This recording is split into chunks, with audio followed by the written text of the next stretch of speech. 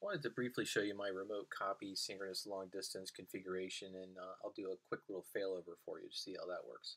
So this is synchronous long distance, which means I have three-par systems all connected.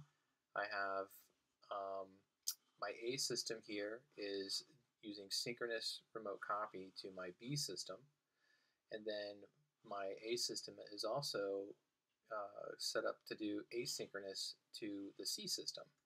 Now it's the same remote copy group that's being replicated synchronously to B and asynchronous to C. Now there's also a backup async connection that goes from B to C. Okay, so that one remote copy group can exist on all three of these arrays, and we're going to go through a quick little failover. All right, so this is what it looks like. Here's my A system, my B system, and again, this is synchronous replication. And then my A system to my C system is asynchronous or periodic replication. Now you can't see the link that goes between the B and C, but I can select links here and then you'll see that.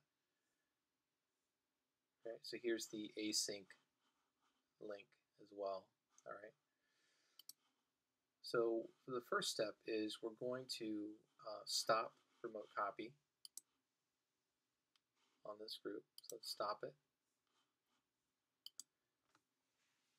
We're going to simulate a failover. So now remote copy is stopped. Refresh that, and the failover thing here will light up. Icon. That's ready. Okay, so now we can do a failover, and it's going to ask us which side do we want to failover. We can failover to the B side, or we can failover to the async C side. We're going to failover to the C side. This would be like if I lost my both of these arrays. All right, so I'm going to pick the C system here, which is 62. All right, I'm not going to start the remote copy group right away because I want to show you how the roles change. And what's going to happen is this primary system, well, first of all, the state is going to go to failed or failover, and then the B system, 65 here, will temporarily go into primary reverse. Move this window here. We'll go to primary reverse as it sends its updates to C. Again, we're simulating that A has failed. We're going to fail over to C. B will send any updates from that synchronous connection here to C. And then C will, once that those updates have been received, will switch to primary reverse, and it will async back to B. I hope I didn't lose you there. Okay, so we're going to see this failover. Again, 65 will go primary reverse first as it's sending its updates to C, and then 62, or my C system, will switch to primary reverse and start async to the B system down here. So we're just waiting for the failover to happen. Again, this is a lab system, everything's slower for me.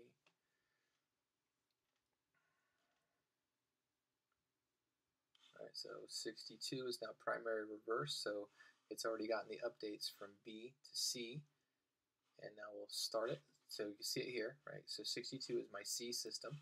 It's now primary reverse. We're in a failover mode, and 65 is now in secondary. So let's go ahead and start that. And then we're going to see an async job pop in here as C starts async replication to B.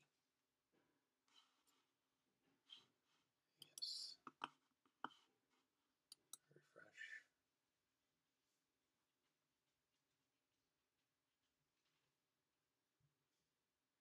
Okay, so here's the async job again from my C, and I labeled all the volumes 3-par junkie A on here, B on here, and C on here, just so I knew which volume was being used for synchronization. So we can see here that C is replicating as evidenced by the arrow. It's async replicating to the B system, right? And our B system is synced. Okay, primary reverse to secondary in sync. Okay, so now we can recover, and by selecting recover, we're actually going to set up a second link that's going to be async from C to A. So then this whole configuration is going to change temporarily. It's going to be async from C to B and async from C to A until both units are in sync. So let's go to recover. So this would simulate or bring an A back online, right? So I'm not going to start the remote copy group again, just so we can see how these roles change, and then we'll start it.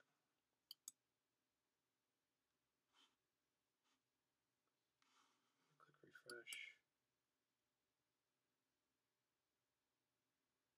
And we should see another remote copying sync job start here, and this will go secondary reverse here. So under source it should say secondary reverse. There, so secondary reverse. So it's going to be getting updates now, and it's in recover mode. It's going to be getting its updates. Once I click start, you'll see async established between the two here. Okay, so we're still running async between C and B. So let's start.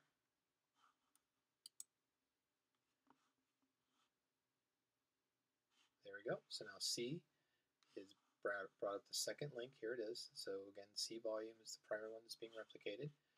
So it's taking a snapshot, sending it over here, and we're doing async from C to both B and to A. I haven't made any changes to the data, so this should be pretty quick.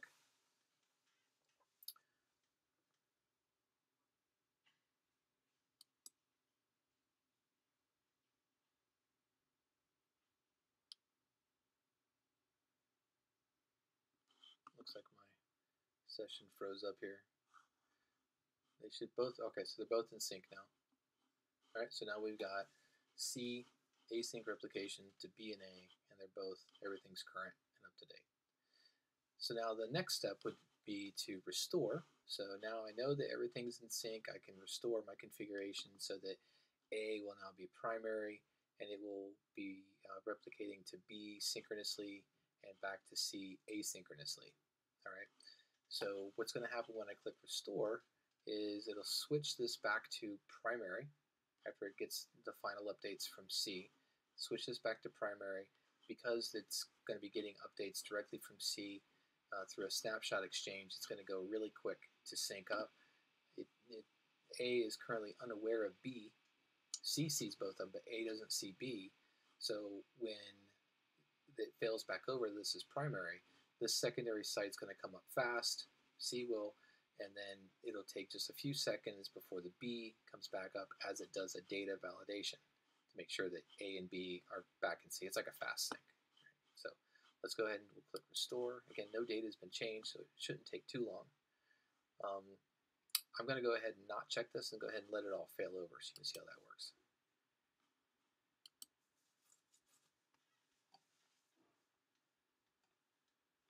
And we can see that we're doing a restore job here. Click refresh. This will go back to primary, and we can see the jobs all getting connected. Here's my synchronous line. Refresh. Remember, A and C will sync quickly. So now that's back up. And it should pop in here. And they're both in sync pretty quick. Good. Sometimes I've seen it where A and C, because of the fail back to primary, happens really quick.